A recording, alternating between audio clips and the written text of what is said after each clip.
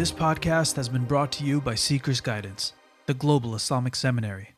Help us spread the light of prophetic guidance to millions around the world by becoming a monthly supporter. Make a small donation at seekersguidance.org/donate. For as little as $10 a month, you can help people find life-changing guidance. I read a quote earlier on today where one of the righteous, he said, إذا ردك مما تحب إلى ما يحب وذلك دليل محبته لك. If Allah takes you away from what you love and directs you to what He loves, then that's a sign that He loves you. He tries them, He tests them. And these, what is a test if it's not difficulty? It's something that keeps coming. There's pain. You're tested in the things that that you find dearest usually, or you're tested in the things that cause you the most pain. That's what you get tested with. So how do you navigate endless trials? Well, the first thing to do is keep your eye direct ahead of you. Inna litatlubuhu amamak.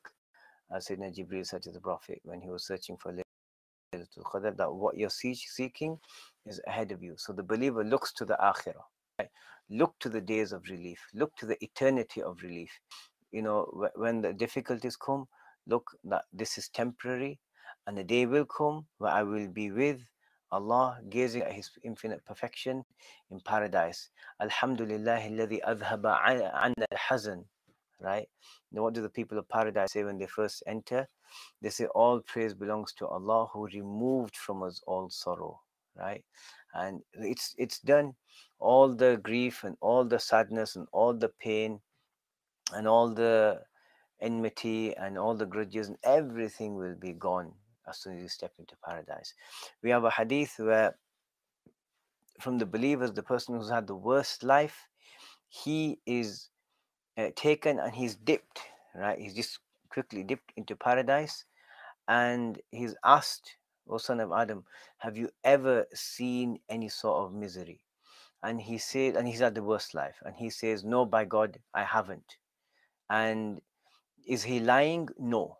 Is he factually incorrect? Yes, because he's had the most difficult life. But that moment in paradise, just being exposed to it is,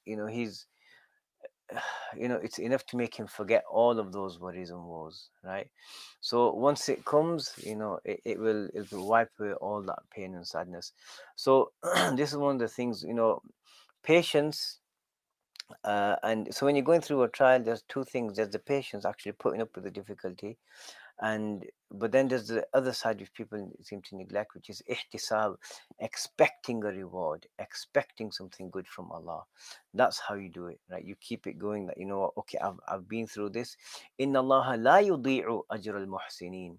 Allah says that Allah doesn't lose, how you lose your car keys, and right? So he put it in that way, that Allah doesn't lose the wage, right, the reward of those who excel in goodness. And part of excellence is expecting a reward and being patient in trials, right? And yes, trials can come and they can knock you, back, and they can come and they can exhaust you physically, mentally. They can exhaust your will. They can exhaust your soul till it's like, like you have nothing to hold on to except for this, except for your expectation of the good in the akhirah. So that's what you do, right? And you look, and in difficulties, try to remind yourself of, look at the stories of other people and look at your own story, right?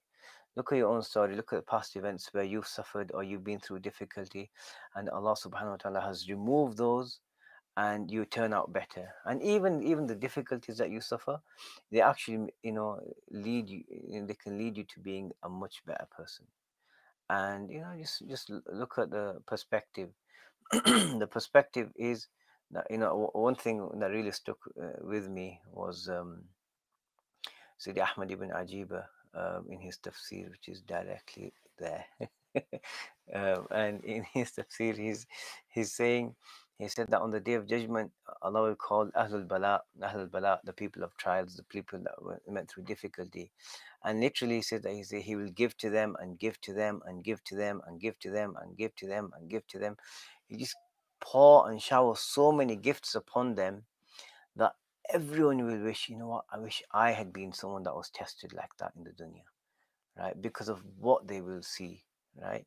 So this is something that, you know, you bear in mind, and you console yourself. Allah, just being strong and getting through that day.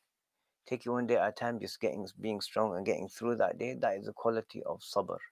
And you can cry and you can feel sad and you can feel upset. Don't let anyone tell you that these are wrong, because they're not, right? The ulama are very clear on this, that feeling sadness and feeling pain at trial is not wrong. And you know, it's a human expression. What did the Prophet call the year in which Sayyidah Khadija and Abu Talib passed away? Amul Huzn, the year of grief. So you can feel all of these, but just holding on, being strong and getting you through, that is a quality that Allah loves. And there's a handful of qualities that Allah explicitly says Allah loves. This quality, this people with this quality, and patience is one of them, right? وَمَا أُعْطِيَ أَحَدٌ عَطَاءً خَيْرًا وَأَوْسَعَ مِنَ الصَّبْرِ. No one has been given a gift which is better. Reach out to people, right? It might be hard, but reach out to people, turn to people, ask people for support. If you need support from someone, say, look, I need help in such a way, and tell them exactly what type of help that you need. Don't expect people to read your mind, and you know, if you need a particular type of support, reach out. You know, being someone that is, you know, trying to get closer to Allah and trying to be spiritual doesn't mean that like you shut yourself off from the world, right? The Prophet had good, strong relationships with people throughout his life, sallallahu alaihi wasallam.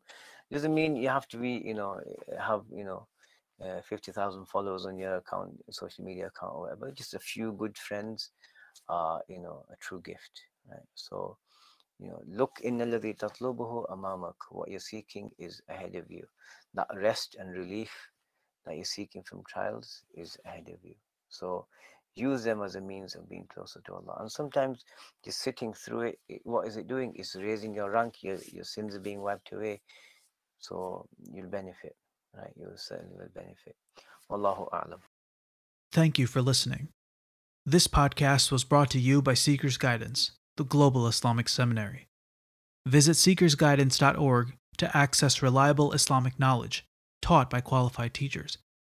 We offer a wide range of courses, podcasts, articles, and a world-class answer service. Support us in spreading free, reliable Islamic knowledge to millions around the world by becoming a monthly supporter. Visit SeekersGuidance.org/donate and make a small monthly commitment today. Our beloved Prophet, peace and blessings be upon him, said, "Whoever guides someone to goodness will have a similar reward." So don't forget to share this podcast and spread prophetic guidance.